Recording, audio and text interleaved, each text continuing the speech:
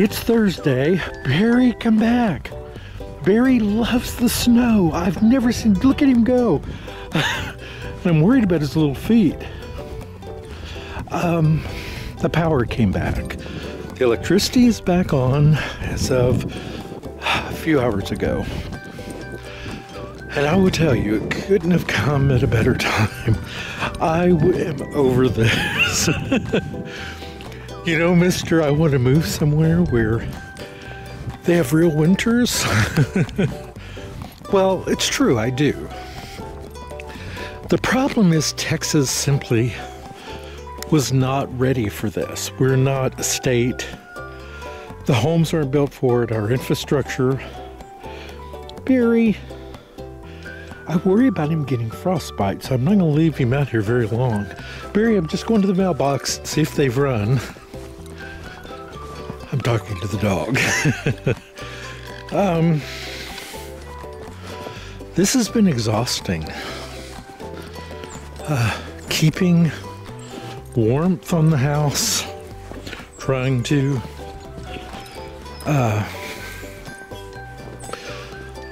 taking care of the animals. The goats do not like the snow.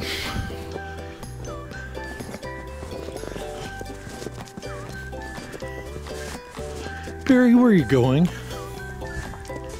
Come on, Barry. Come on.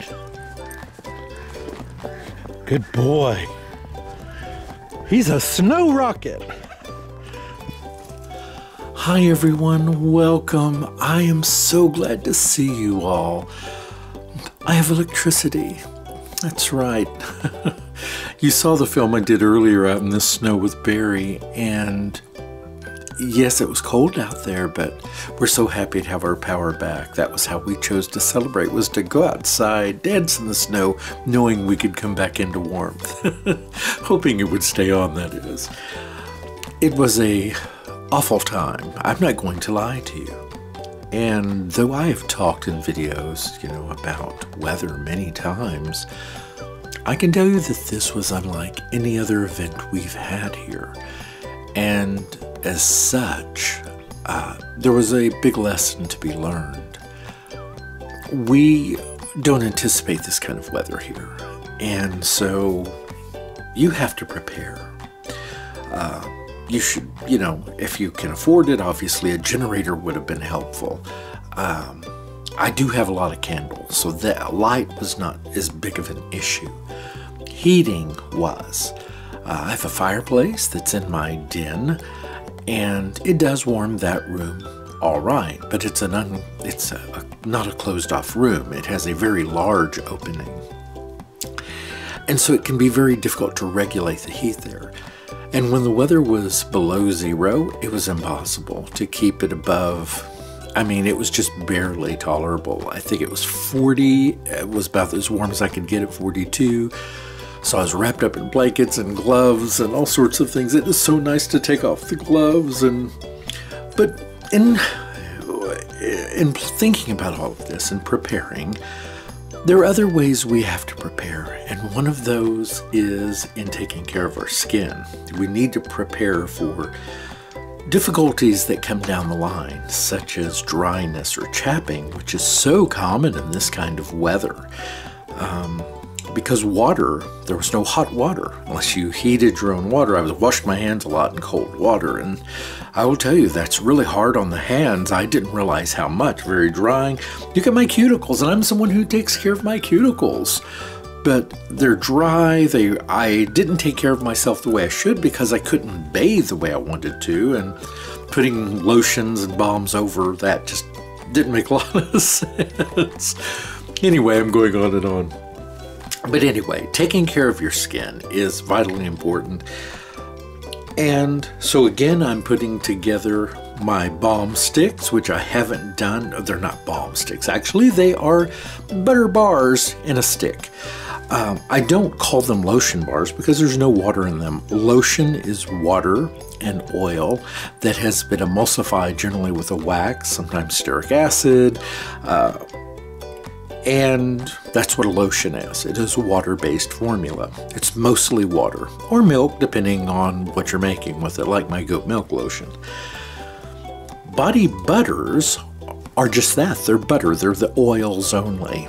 And so I call this a butter stick because that's what it's made of, are just the butters. And I'm using my craft cardboard push-ups for this. They work really well. They don't add any plastic back into the environment. And they add beautiful, beautiful butters to your skin. And I'm going to talk to you about each of these, describe them, and tell you why you want these in your push-up butter stick. So come along with me today and let's talk about these wonderful butters. First on our list here we have cocoa butter. Cocoa butter comes from cocoa beans. That's right, that's where chocolate comes from. It's the very same thing. If you take this and mix it with just one or two other ingredients, you have white chocolate. It smells delicious, and you can eat this just as it is, and I'm not going to lie and say I haven't. I have shown you the cacao beans in some of my other videos. We will maybe one time break that down again for you just to show you the process of how you get cocoa butter. Here we have, oh, by the way, one of the things I wanted to say is that cocoa butter is also a great emollient. It's able to melt at body temperature, which allows it to sink nice, below the skin surface, and it's gentle enough to soothe even those that have skin conditions like eczema. It is a fantastic product. Cocoa butter, which is the hardest of these three, which makes it a little more challenging to melt, a little bit higher temperature, but still you have to be careful when melting any of these. You want to be very careful not to heat them too quickly and to cool them quickly, but we'll talk more about that as we go along here. Cocoa butter is derived from the fruit kernels of the cocoa tree. It is actually from the western region in India. A wonderful, wonderful plant. Butter, it's not greasy, it's very lightweight, it's rich in vitamins and nutrients, and it's very high in essential fatty acids. And those fatty acids include things like omega-3 and omega-6, which help your body sustain healthy skin cell membranes to prevent damage. And because of its emollient properties, it's easily absorbed by the skin. So its healing properties can penetrate deep into the layers of your dermis. And this will help to heal things like ulcers or cracks in the lips, hands, and soles of the feet. Finally, we have the old tried and true shea butter. One of my favorites. Shea butter comes from the nuts of the shea tree, native to Central Africa. Contains vitamins A and E and is beneficial in treating irritated skin. It aids in your natural collagen production and contains oleic, stearic, and palmitic acids, and it helps protect and nourish your skin as well.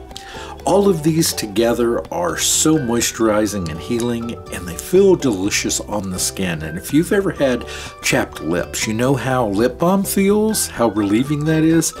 That is the way this feels if your skin is chapped and dry, like your elbows, your knees, the tip of your nose if you've been out in the cold. Absolutely can benefit from something like this. So the first thing we want to do is melt this, and we're going to melt it slowly on a double boiler. So let me get this ready so for us to move on to the next step.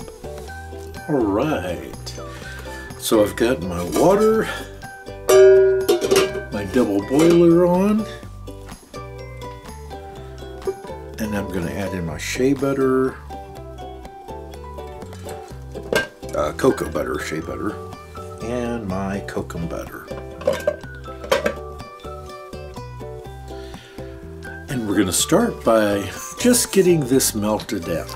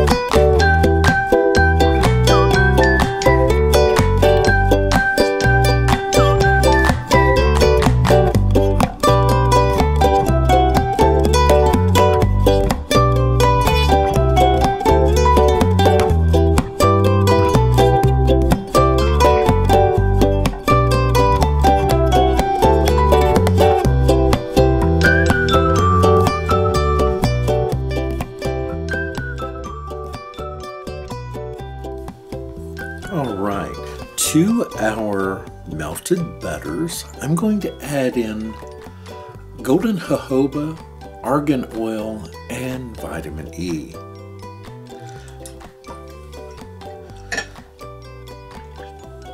The argan oil is going to add lovely antibacterial and anti-inflammatory benefits. The golden jojoba, because it is a natural wax, that's right, it's not an oil, it will also help to seal in the benefits of these lovely oils into the skin, along with its benefits. The vitamin E, of course, has so many beautiful benefits to the skin, but in addition, helps to avoid rancidity in our pure oil and butter mixture.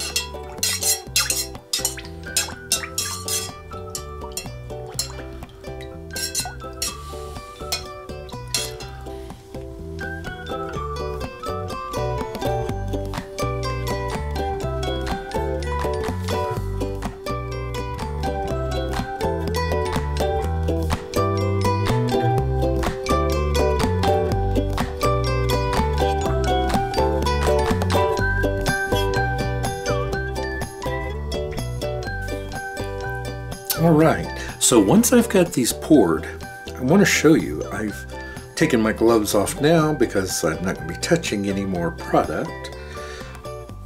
I just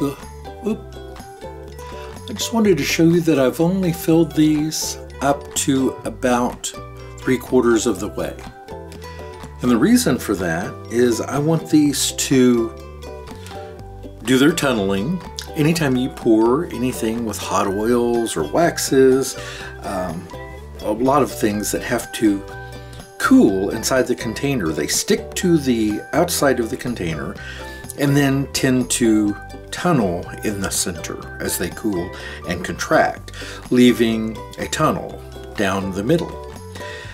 And one way to keep them looking nice is to, first of all, I'm going to cool these very quickly. I'm going to take them outside, actually. I'm going to put a cover over these and set them outside because it's a lot colder outside. It's 14, so it's a lot cooler outside than it is in my refrigerator, and it will freeze them rather quickly. So it'll help reduce the tunneling a little bit, but then we'll come back with what's left here and I will top them off. All right? So let me go ahead and get these chilled. All right. So these have cooled now, and now I can just top them off.